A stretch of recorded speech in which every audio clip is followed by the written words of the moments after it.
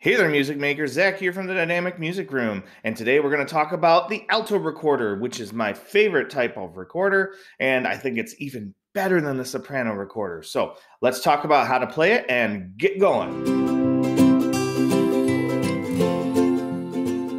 First, we need to compare, like, what is the Alto recorder exactly? Like, what is it? You know what I mean? So, a lot of times my kids will see recorders all the time going into school and stuff like that. But then I will pull out my Alto recorder and they'll be like, whoa, why is your recorder so big, man? I don't know why my students are shaggy, but, apparently they are. So anyway, so they see this, and it's a great discussion on pitch and how pitch works, because the Alto recorder is designed exactly like the soprano recorder, except it's bigger. Here, if I back up, you can get it into the frame. See the comparison. So the soprano recorder is what most kids play when they play in schools. It's got, we call this, it's a C instrument, because when you do its bass note, thumb 1, 2, 3, 4, 5, 6, 7, it is low C. So if this is low C, it's a C-based instrument. The Alto recorder is just a little bit longer. And when you do the exact same fingerings, it's now a low F. All right? So the fingers work the exact same way. If you play Hot Cross Buns on like you would on soprano recorder, it still sounds like Hot Cross Buns, only instead of BAG, it is now EDC. Let's demonstrate that a bit.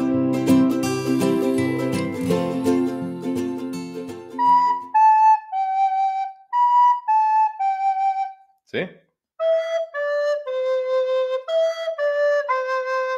It's a fourth lower. Is it a fourth? This would be G down to C. That's a fifth lower. Oh my gosh, it's almost like I have a master's degree in music or something. Lame. They sound really cool when you play them at the same time.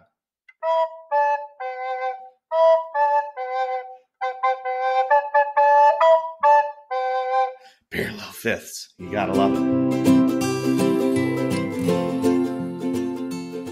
And it's much the same as playing a soprano recorder. It has a lot of the same things. In fact, they were designed that way so that anyone could pick up and switch anyone, and they know what to play.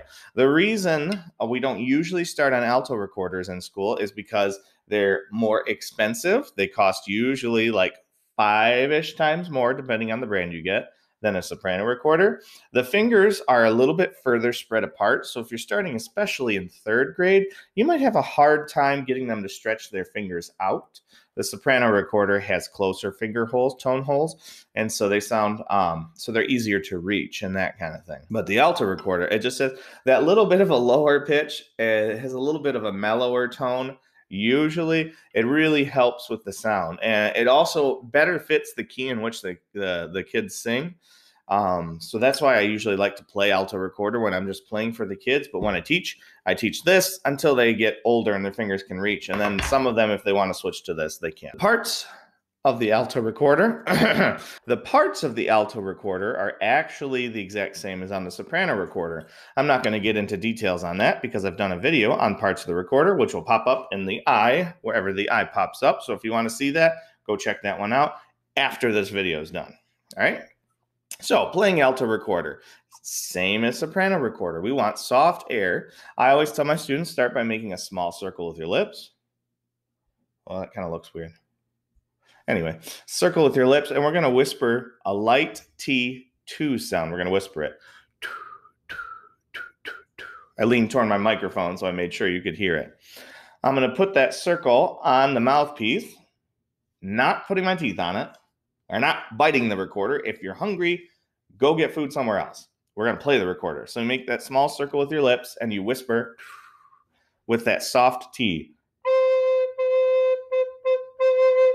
And that's how you play. They are much less likely to squeak, which is really cool, as long as you cover the holes, which is slightly more difficult with this. It's kind of hard to see because it's black. There's that is. The holes are a little bit bigger, so you really have to make sure you aim for that middle part of your finger, all right?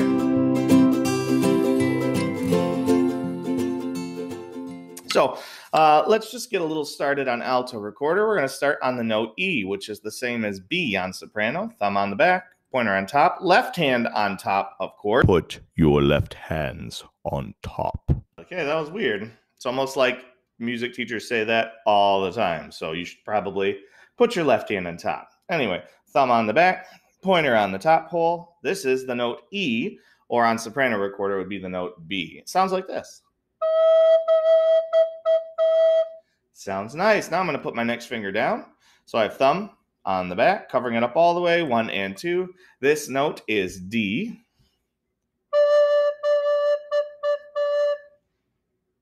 Nice. Nice. Now I'm going to put my third finger down. Thumb 1, 2, 3. This is note C on alto recorder. And if I put it together, I can play Hot Cross Buns, going E, D, C. 1, 2, 3, stay here. C, C, C, D, D, D, E, D, C. Same finger patterns as on the soprano, but now it's on the alto. Here's what it sounds like.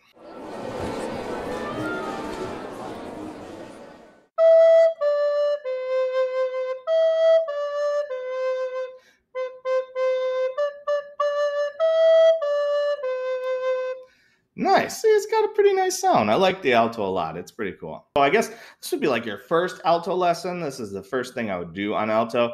Most of the time you won't get to alto unless you've played soprano first. But for those of you who are playing alto before you play the soprano, which is perfectly fine, especially if you're an older person, like an adult, not old like me. I'm so old, guys. So old. Then that's probably where you want to start too. You can take any soprano recorder book and use it to play alto songs.